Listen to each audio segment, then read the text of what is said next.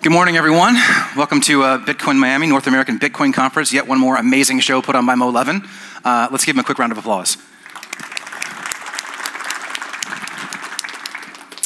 So my name is Craig Sellars, and I've been working in the blockchain space for about 5 years now, and I've been extraordinarily fortunate to work on some of the really cool cutting-edge technologies that provide a lot of incentive to creative professionals and developers to make new amazing things on the blockchain.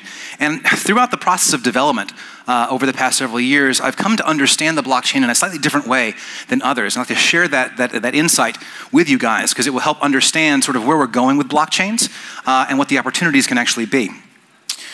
So we can start with asking, what is a blockchain? Now, everyone knows that it's basically a decentralized ledger, a distributed ledger that doesn't really exist on servers anywhere. It's public, so everyone can see the information that traverses across a blockchain, and it is a database of continuously growing records. Okay, but it goes beyond that. See, a blockchain actually has two primary innovations. The first is what we call enforcing digital scarcity. Now, digital scarcity is actually a brand new concept. In technology for the past 60 years, if you had a digital copy of some digital content, you could duplicate it an infinite number of times. Think about Napster, think about MP3s, think about the music industry being upset with piracy. Because if you had a copy of a digital good, you could copy it an infinite number of times and then send that to your friends. It caused a lot of problems. Well, a blockchain enforces digital scarcity, where you can actually be ensured that the number of digital items is a finite number. Okay, this is a massive, massive innovation, and this is all thanks to Satoshi Nakamoto and the Bitcoin white paper. Now, the second item that a blockchain does is it allows you to assign ownership, which means if you have one of those elements of digital scarcity, you have the ability to transfer the ownership of that to someone else, and that transfer is guaranteed. So all blockchain assets actually have 5 attributes that make them fairly unique, and these attributes are the same on every blockchain. Well, the first is that all of these digital scarcity tokens, they're finite. You know how many they're going to be.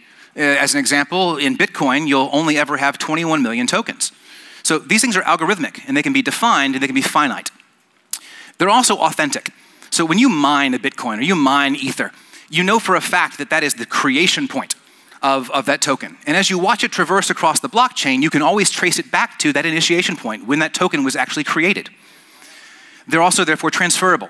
Like I said, you can assign ownership to these tokens. I can transfer my ownership of an item to someone else. They're possessible, which means once it's transferred to me, no one can claim that besides myself. I have the keys, I have the password, I get to dictate how I'm going to dispose of that asset. And they're traceable. On a blockchain, everything's traceable. So when you watch the transactions step by step, block by block, you can actually see that ownership transfer happen from one person to the next, one address to the next. So we started with algorithmic tokens, things like Bitcoins, Ether, EOS, Litecoins, algorithmic tokens that are defined by the protocol. These are sort of the circulatory system of blockchains. Now, beyond that, we created what we call managed tokens. And Tether was one of the first examples. It's considered a stable coin. Now, blockchain assets are entirely based upon supply and demand. And so the value is all over the place. You never know tomorrow what the value of a blockchain asset is going to be. So we created a managed token called Tether, which was backed by dollars, 1 to 1. There are only as many dollars in the bank as there are tethers on the blockchain. And that number can change over time based on the assets changing. Now, this is true for ICO utility tokens, and 2018 was the year of ICO utility tokens, but it's also going to be true for things like security token offerings and for property, other kinds of assets that are going to be listed on public blockchains. Now, here's an interesting stat. The Omni layer is an open source protocol that runs on top of the Bitcoin blockchain, and Tether runs on top of this. Well, a couple months ago, I asked the developers at Omni to begin tracking the relative value on the Bitcoin blockchain of different tokens. Bitcoins versus Tether versus Omni versus other kinds of tokens. And in general, what you see is around 300 million every day being moved of Tethers, and around 500 million every day being moved of Bitcoins themselves on the blockchain. Well, except for one day.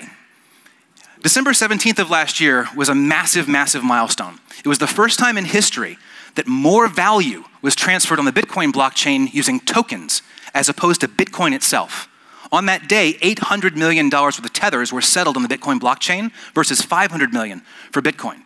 Okay, this actually validates one of my theses, is that the Bitcoin blockchain is actually the ultimate ledger for the settlement of value, any kind of value. And this is proved on December 17th. First time it's ever happened. Now, it hasn't happened since, But as soon as more tokens get issued on the Bitcoin blockchain, that's going to happen more and more. And we're going to see the Bitcoin blockchain being used as the ultimate ledger for value settlement. So algorithmic tokens, managed tokens, they either exist or they don't exist. You can look at the ledger and see if they're there and where they are and who owns them. Now, they're non-counterfeitable, they're scarce, and they're cryptocurrencies without volatility, but they're all the same. Every token is fungible with one another. So every Bitcoin is the same as every other Bitcoin, every Tether is the same as every other Tether. This is the interesting part, because we're now welcome ourselves to the world of non-fungible tokens. Now these are assets that can exist on blockchains that aren't fungible with one another. They're actually different. They go beyond those 5 attributes. They can be things like coupons, tickets, collectibles. Okay, this is where creative professionals get to sort of show themselves and create brand new items, brand new assets that can exist on blockchains themselves. So we started off with Bitcoin, mining proof of work, algorithmic issuance. We built the Omni layer on top to allow for managed issuance of tokens. We then used the Omni layer to create Tether, to create stable coins. And now we've got the opportunity to add additional attributes to blockchain assets. Okay? So it's got five common attributes of all blockchain assets, but now we can add things like programmability. Okay, and I'm not talking smart contracts. Smart contracts you can think of as vending machines. They'll take a common asset, you'll put in one token and it spits out another token. Now this is an innovation in and of itself, but we've never had the ability to actually add programmability to individual assets. So now I can do things like create a game or a digital object that is programmable. It can be moved around, it can interact, it can have interesting attributes, it can be a toy that it sits in my wallet. Now, one of the good examples of this is with a new company out of Santa Monica called SkyLeague. And they've created this new digital object. Now, it's a combination of collectible card games, fantasy sports, and esports, where the athletes themselves are digital objects. And as you play with these things in your wallet, their state actually changes. Their value can change. Okay? And this is just the beginning. When you start playing with digital objects, you have the opportunity to create all sorts of interactive multimedia content that exists in your blockchain wallet. Okay, this is a massive, massive innovation because now it's no longer a balance in your wallet, some number of tokens that you have. You actually have objects, assets you can play with that are interactive and allow brands to communicate with the people who hold those things in their wallets. One of the examples is BlockV. Now, BlockV is also a Santa Monica company, and they were founded 3 years ago to create VATOMs, digital objects, programmable objects that live on blockchains. And VATOMs are considered virtual atoms, okay? They're the building blocks of digital life, okay? They're smart objects. They can be programmed to do many things. They're dynamic. They can be combined with one another. They can actually direct traffic because they have GPS coordinates on them as well. Now, it takes a special kind of wallet to view these things, but it's still a blockchain wallet.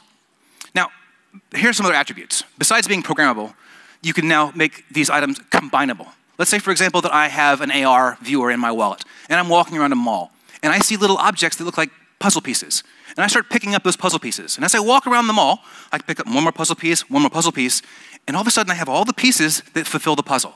And in this case, I put it together, and it's, well, a redeemable ticket for free yogurt. And because the yogurt company issued these things and placed them around the mall, I'm standing in front of the yogurt place as soon as I put these puzzle pieces together. Now, this is all happening in my blockchain wallet. So they're also redeemable. Now, I can take that yogurt in and get a real yogurt. Okay, I've given them my asset. They've given me a real-life product. Now, with scanners inside your wallet, you have the ability to actually look at billboards and take pictures of items. And when you take the picture of the item, they simply show up in your wallet. And now, with combinability and programmability, I now have an opportunity as a brand or an issuer to put conditions upon these assets. I can allow the consumer to redeem it for a Coke, but I can also allow them to share that Coke with other people. In this instance, if I share it with 4 of my friends, the bottle fills back up again, and I can now get another free Coke. So you can sort of see the creative possibilities that are available. So they're also network aware. This means that you can play a game within your wallet. This collectible card is a game itself. You play the game inside the thing. Imagine if you could send an app on your phone to your friends, and they can send it back to you. In essence, you're playing a game back and forth. Well, these things become interactive.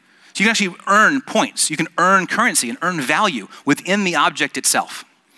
So here's where it gets interesting, and this is sort of the insight that I've come to in terms of developing blockchains. This is a terrarium, okay? And a terrarium is sort of a self-contained ecosystem. You've got oxygen, carbon dioxide, bacteria, plants, and it's all sealed, all right? It's all sealed in a self-contained little object.